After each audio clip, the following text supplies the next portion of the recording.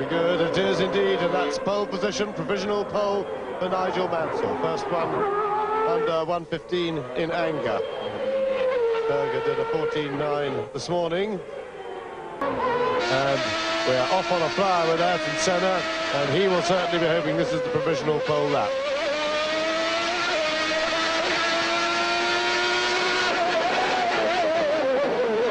To the gearbox, off the apex, trying to keep his rhythm going in the twisty bits.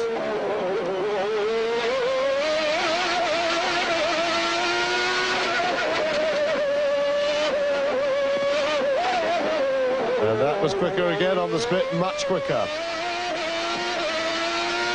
So Senna much the quickest on the first third of the lap. He's got a good run onto the main straight. And this looks as if Mansell's time of 1:14.822 is under serious threat.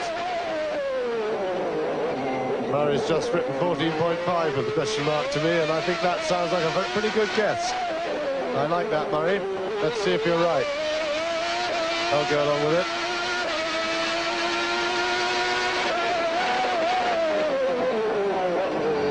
Changing down pretty early there, getting a lot of revs on the engine, but you won't be worried about that. It'll be out after this session.